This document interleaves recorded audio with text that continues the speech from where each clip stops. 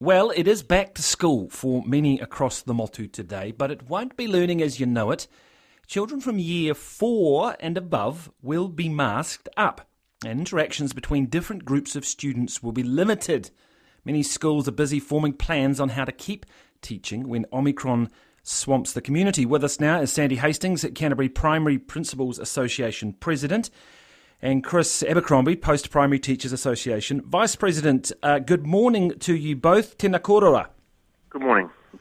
Morena. If I start with you, Sandy, right, let's start first with teachers. Have you got all the teachers you need, given that we've had the mandates, that's all played its way through now? Have you got the staff you need? There's no gaps?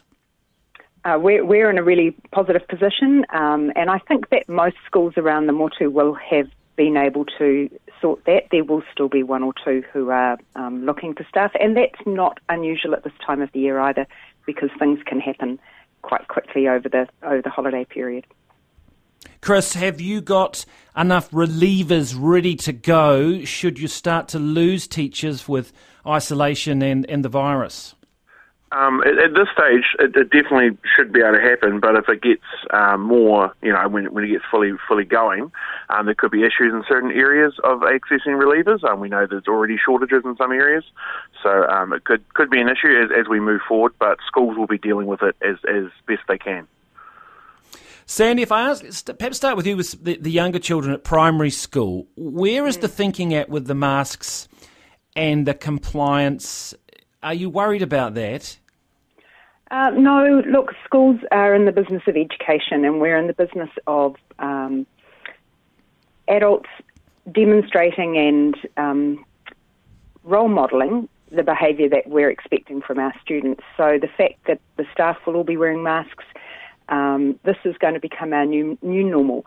No one likes wearing masks. Adults don't, and kids are going to find it tricky too. And we just work with one another, lots of outside breaks so that they get time to take their masks off. I think we can do this. Will there be access to masks for those who perhaps haven't got them or can't afford the disposable ones? There will need to be, so that we can make sure that students do keep masks on. We're expecting information from the Ministry of Education today about mask supplies for schools. And have you had many people seeking exemptions? I mean, I'm aware of people on social media saying that there's been attempts by some who are hostile towards masks to try and get exemptions. Is that an issue or not? I'm sure there will be individuals who are not wanting their children to wear masks, and schools will work through those on a case-by-case basis. But I think we can expect that largely everyone wants to see us all stay safe. For secondary schools, look, masks is something that you should be able to handle all right. The students are a bit older and maybe you can control them a little bit better. I think, as Sandy said at the start, it's all about the support and education and making sure everyone, understands the reason why and why we're doing it, and just role modelling and all those good things that teachers do and schools do. So that's sort of definitely the plan. And as I say, a lot of teachers have already got knowledge of this from when Auckland had to wear masks at school, so it's not new for a lot of us. How do you keep the students in separate groups? In a secondary school with different classes changing all the time, that would be pretty difficult, wouldn't it? That is more on the difficult side, but there's things you can do. You think about entry and exits of your teaching blocks, of your classrooms, staggering lunch times.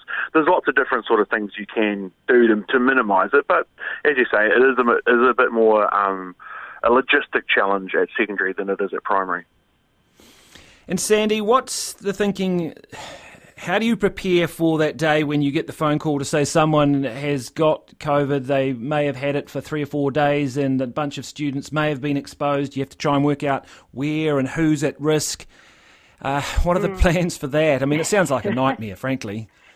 It does, and that's the idea of trying to keep students in their learning groups as much as possible, and each school will have a plan around how they can best logistically organise groups so that they're not doing too much mixing and crossing over. And yes, when that day happens, there will be a percentage of students and staff in each school that are going to have to move into an online learning situation. And most schools have, or all schools have been in that online learning situation last year, so we're geared up for that. Our goal is always to keep face-to-face learning going for as long as possible. Sandy Hastings, thank you very much for that from the Canterbury Primary Principals Association, the President, and Chris Abercrombie from Post Primary Teachers Association, the Vice President there. Appreciate your time, both of you, this morning.